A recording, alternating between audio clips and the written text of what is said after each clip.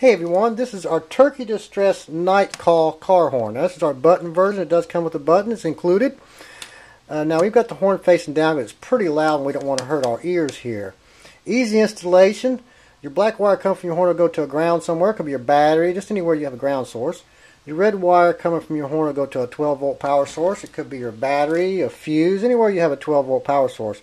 You simply just run your yellow wire from your horn to the one side of the button here, and then you easily just run a 12-volt wire to the other side of the button. You're good to go.